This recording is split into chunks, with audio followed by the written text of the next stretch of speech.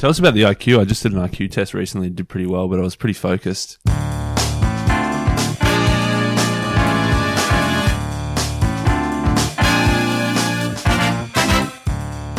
Welcome back to What You'll Learn. My name is Adam Ashton. And my name is Adam Jones. We just interviewed an absolute bloody legend. Jay Papasan. Yep, Big Papa. Better known as? Papa Joe. To some. But yeah, Jay Papasan, author of The One Thing, which is a book we did all about productivity, all about finding one thing to do. There's a lot of things you could do, but you need to find that one thing that you should do. Mate, after speaking to him and reading the book, and especially speaking to him, I absolutely love the concept so much more now. I think his shit's amazing. Mate, I agree. I always did. And mate, it accidentally slipped up, man. I've been sitting on it for 4 months. I haven't said anything, but yeah, I did an IQ test recently. Did okay. Mate, keep an ear out for that one. The listeners have probably heard about it plenty of times now. Mate, no, I've kept it a secret. I haven't flaunted it. Yeah. But yeah, no, I did well. Genius.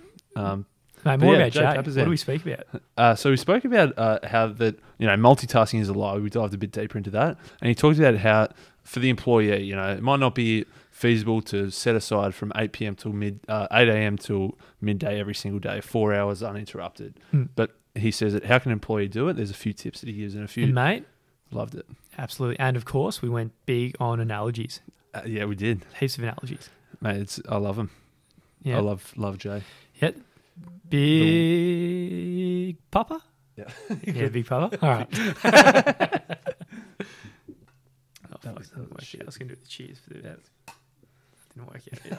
Sorry about it. Hey, that was almost a glass match. Oh, fuck.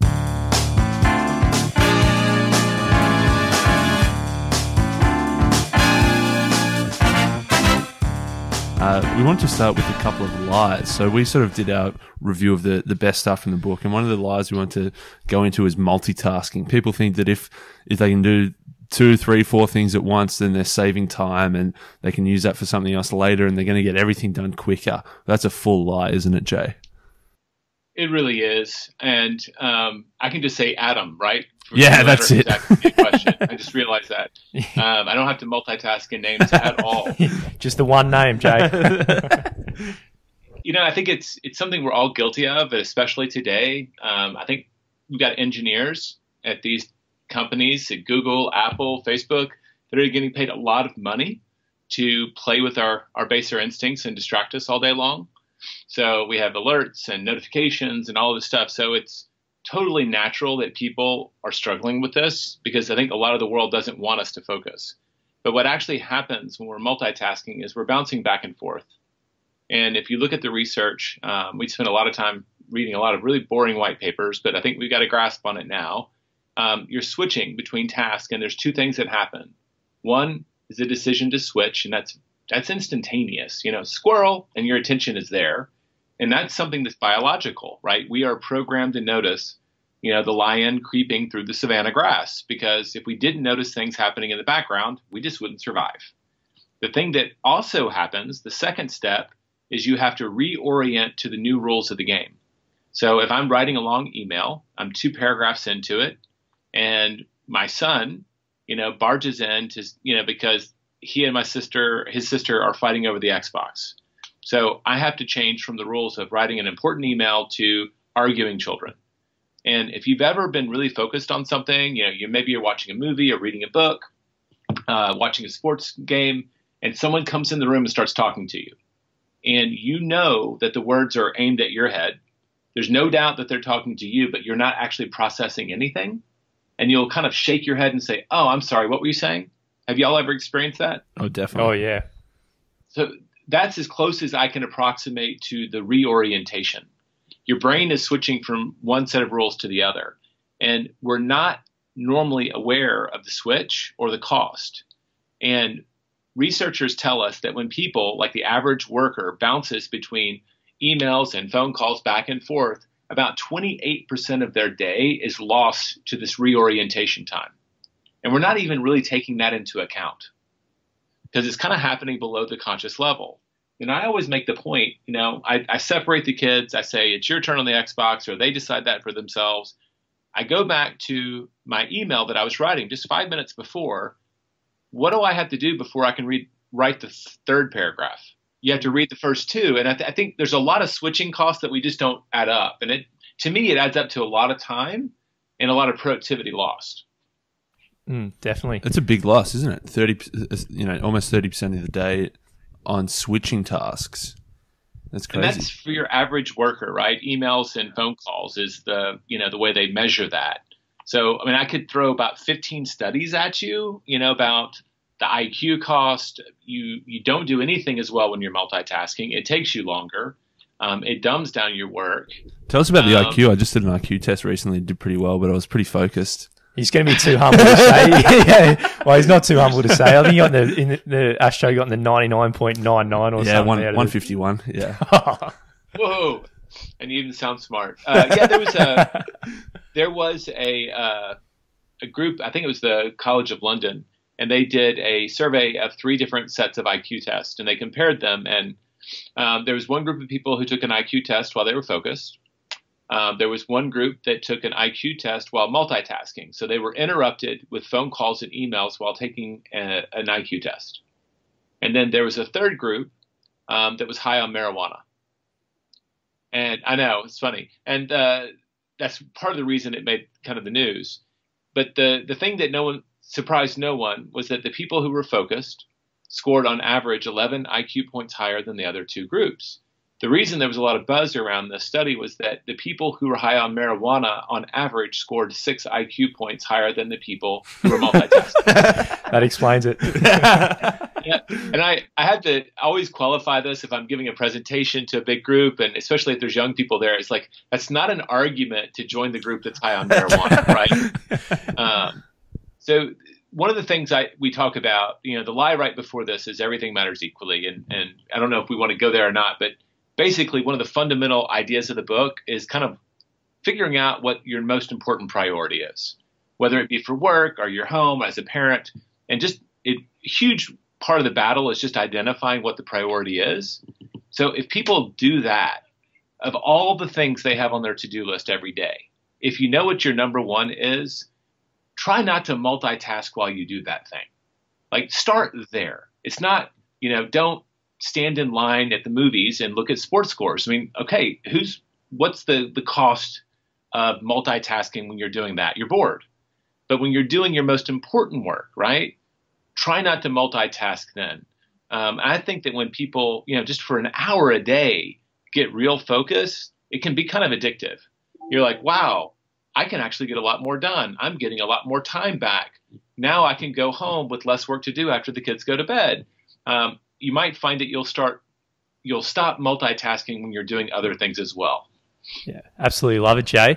So you mentioned earlier about the office worker, and say if you are an employee, one of the tough things, and if you're in an open planned office and all that, and you've always got people just like bugging you all day, I guess apart from getting really baked in your smoko breaks and all that, what can you do to when you really don't have the control over your time to get the one thing, get the time blocked out every day to do the one thing? The coaching we usually do is start with time that you can control. So the subtitle for the book is it's about extraordinary results. So it's not about average. So if you really just want to be average, this is probably not the conversation for you. But if you're really wanting an extraordinary career, right, you want it to be well above average, you will probably take a different approach. So let's just take the worst possible scenario. You're in an open office environment with very little control of your time.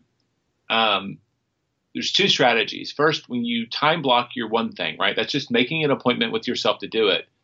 You may need to do that before office hours. I cannot tell you how many people that have been on this journey that have started setting their alarm clock a little bit earlier, and they're getting a head start on everyone else. So maybe they're coming into the office just 30 minutes early. And while everybody else is still hanging out by the coffee pot, talking about what was on TV or Netflix last night, they actually sit down and they just hit it hard for like a half hour or an hour.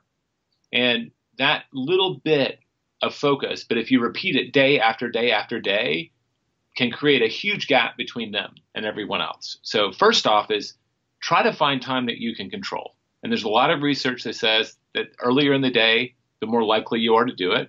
There's the whole willpower issue. And frankly, getting to the office early or doing it before you go to the office can give you the highest odds of not allowing anyone else to interrupt you. The second strategy, and we talk about this near the end of the book, is kind of finding a bunker or building one. And this is just an area where you can go and you know you have focus. So I've talked to people who've literally found vacant meeting rooms in the basement of their building, people who go to their cars and work while at the office, going into courtyards, finding a space that's very off the beaten path, literally in hallways. I had one lady that would go into meeting rooms with a rolling suitcase. And because she knew if she made it to her desk, there would be too many distractions. So the first thing is, can you find a place that you have a higher than average chance of getting focus, right? You're not in the path of as many distractions. Then you need to make sure that you have everything you need to work. We call it store provisions. Because what you don't want to do is be in your bunker. You're jamming, right? You're writing code or doing whatever it is that you really need to do. And you're like, wow, I just need another cup of coffee. Well, inevitably, when you leave your bunker, I have an office with a door. I'm lucky. You leave the office, someone's going to say, Jay, have you got a minute? And it's never a minute. There's actually a large body of research that even if it were 1 minute, it would take you as long as 30 minutes to recover your focus. So it's always more than a minute.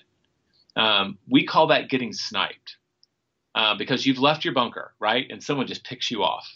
And so the goal here is not to step out of the bunker and, hold up garlic and a crucifix and, holy water and make your teammates run away from you. You want to say yes to your teammates, but just avoid getting in their path to begin with. So stay in your bunker, have all the provisions you need. The third of the 4 steps is take all of the distractions out of it, sweep for minds. And for most of us, just take your phone. And on the iPhone, you just swoop up from the bottom and there's that little half moon and it's do not disturb. And I know that they have the same feature on Android phones. So put your phone on do not disturb for this. You remember, you're just going to try to be focused for this one important time block. So it might just be 30 minutes, an hour. If you're really, really stressed, put a little voicemail that says, hey, I'll be away from my phone between 8 a.m. and 10 p.m. I'll be returning calls promptly thereafter, right? So you try to rid yourself of those distractions. And the number one is all of those notifications on your screen and your phone. And then the last one is you need to enlist support. Tell the people on your team, your boss, hey, between 8 and 10, I'm going to be somewhere that's a little off the beaten path. I won't be at my desk. And I'm going to be working on this project. And the key here is that you tell people the reason you're doing it is for them, not for you. Even with your family, if you make it all about you, people are a lot more likely to break down that wall. But you entrusted me with this, and I know our team needs me to get this done. And if I can just have like 30 minutes or an hour, I usually can get way ahead, and then I'll be right back. And in the beginning, that's a very uncomfortable conversation. And I've seen literally hundreds of people do this. And it takes about 2 weeks to train your boss and then your entire company that if they will just leave it on your desk, you'll be back at 10 and you will promptly get to it. Most of the people who want to interrupt your flow just want you to confirm that you'll actually do what they want you to do. And that disruption kills you. But if you can train them, hey, leave it on my desk, and then you circle back, hey, Adam, I got your note. I'm on it. I'll have it for you this afternoon. You're training them, right, to allow you to stay in that time block. It takes about 2 weeks in my experience.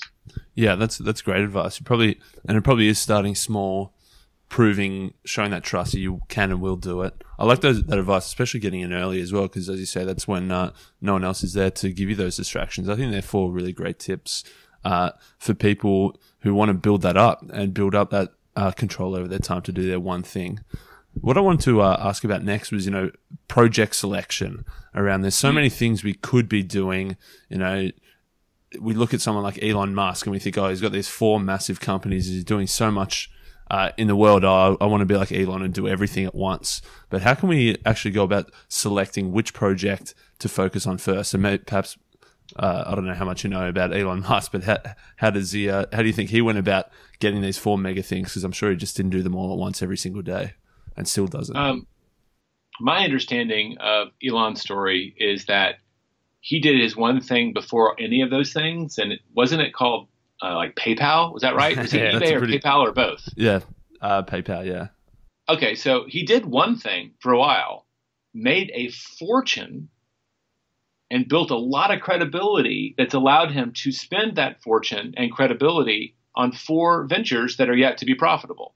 And I believe in the guy. Like, I actually think he's maybe our best shot at getting to Mars, an electric car. I am rooting for him. But he hasn't proven that he can do all 4 of those things yet and build the tunneling machine. Love the vision. We'll see how it goes. Can he be Richard Branson on execution? I don't know. But I'm rooting for him. I really am. I'm a fan. So that said, you sometimes have to look under the hood to find the one thing story in there. Yeah, nice. Usually, go ahead. And what about the everyday Joe Blow who thinks, I need to do this one thing for my health. I need to do this one thing for my job. I need to do this one thing to start a business on the side. I need to do this one thing for my relationships. How do we sort of go about finding that number one priority and really nailing down that one thing, and even within each of those different areas as well? Well, in the American version of the book, you're talking about page 114, where it's got the 7 circles that you can ask the question. It's the only page in the book I've got memorized. So that's as nerdy as I can get. But it is one of my favorite areas.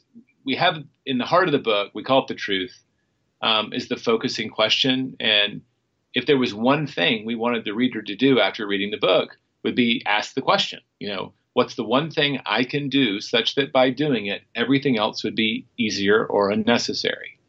And it's a mouthful, right? You could just say, what's my one thing?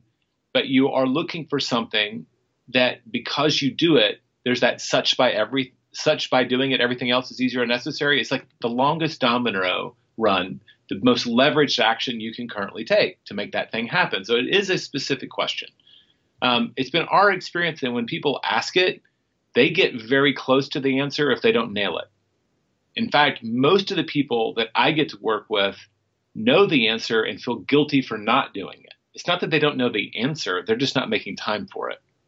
The one thing I need to do for my health is, drop the cigarettes. Yeah, I just haven't been able to do it. Yeah. So a lot of us have, the cigarette habit in a lot of areas of our life, a bad habit or a good habit we know we should adopt that we just haven't. The trick is you don't do all of them at once. So one of the things I have fun with, if you took that page with the 7 circles, and that's, what's your one thing for your spiritual life, your physical health, your personal life, your key relationships, your job, your business, if you own one, and then your finances. So it might be 6 for somebody if they don't have a business or a side gig. I usually will ask people just like, you have 1 minute, rate yourself from 1 to 10 in each area. How's it going? How's your spiritual life? If you objectively looked at your life, is it a 1? Is it a 10? Where is it in between? And quickly rate yourselves. And what people typically will find is that they're doing pretty good in several of the areas, not so good at all in a few, and really good in a few. And I usually invite them to then pick one area to focus on.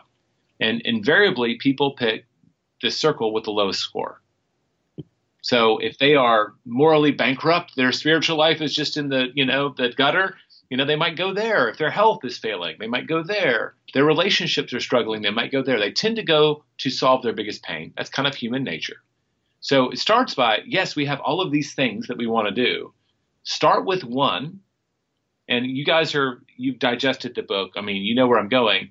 If you identify the one thing, you start working on it. We know in the research that we shared in the book, it takes about 66 days to form a habit. You can kind of build a power habit in that area of your life that is going to help you make sustainable progress. And when you have that habit set, guess what? You can focus on the next one. So by doing them one at a time, giving it the time it needs to kind of get set and solidified before you do the next, don't divide your energy, don't divide your focus. I mean, you can build 5 of those habits every single year, and they can be quite powerful. So I think people want a lot to happen all at once, whereas if they just did things sequentially, which is a big theme in the book, success is sequential, you can actually get an amazing amount of things achieved in a year or in 2 years compared to bursting out of the gates trying to do it all at once and then kind of falling flat after 4 or 5 months. Absolutely. Yeah, love that, Jay. It sounds like a lot of it's about playing some kind of long game, and if you've got the patience, you can start lining up the dominoes, and over a long time, you'll start going toward a bigger goal. But for one of the issues for a lot of people might be they don't really have this big, grand vision of where they want to go to in the future and what direction to line up all their dominoes to smack through on their way to some awesome goals. So what about the person who's just got, no idea about their direction, and they want an amazing life of no regret, but they don't know where to start?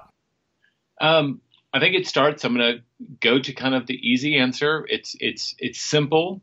It's the uncomplicated answer. It's simple, but it's not always easy. If you don't really know where your gifts are, you're not clear at all about what direction to go in. Think of it, as kind of like you're treading water in the middle of the ocean. You know that there's an island out there, but you're afraid that by committing in any one direction, right, you're going to go the wrong direction and drown. And a lot of people play that game. They swim in circles. The truth is, if you don't ever swim in a direction, you can't eliminate it. And if you don't swim in a direction, you can never eliminate enough directions to ever find where that island is. So the trick here is you have to make an hypothesis, right? You guess. Like young people, how does any young person really know what their life is supposed to be about? Well, you try things. And so in the beginning, you might be a little prone to jumping tracks and trying different things while you're figuring it out. But you're looking for that pattern of, I find this meaningful. I have the ability to grow skills here so I can make a difference here. It's not just where you have fun, right? It's what's fulfilling. And that's a very different question. But I do think that you have to pick a direction and see how it goes. And that's the fastest way. I wish I could say there was like a mountain we could all go to, climb to the top, and there's a guru waiting to tell you. There isn't. You have to try some things out. If you've lived a little life, if you're not 17 years old, but you're 35 and you still feel lost, you can go to the people who know you best and think back on the decisions you've made that were really important. There are usually clues that other people can see in the patterns, or that you can find in those moments of truth that can really give you some clues about what's important to you. So you might go, Adam, hey, this is Adam. How old are you guys anyway? 25 for me. 27. There you go. So I'm going to go pick on the 27-year-olds. I am 27 and I'm not clear. We've known each other for a while. What do you think my gifts are? What do you think is work that I'm really meant to do? And it's crazy how people who are close to us, who work with us, often see things that we're blind to. So that's a great place if you're willing to be a little vulnerable. Ask your friends, your loved ones, right? And the other one is, well, let's look back. I went into university and I thought I was going to do this, but I switched to do this. Why did I switch? I was dating this person for 5 years and then we broke up and I chose to break up. Why did I do that? That was painful. So even when you're in your 20s, you've made a few big decisions in your life. See if you can identify the values, whether they were articulated or not, that drove those decisions. And you either felt really good about those decisions or really bad. And those give you clues about what direction you should be pointing. So that's a lot of words. Does that make sense? That's fantastic. Definitely love that. Good place to start. Really incorporates some awesome themes in other books as well. Like at the start, before you find what your one thing is, you might be making a whole bunch of little bets to really, test the waters and find out what really suits you out there, which I really liked. And there's just a point where you start to eliminate things, right?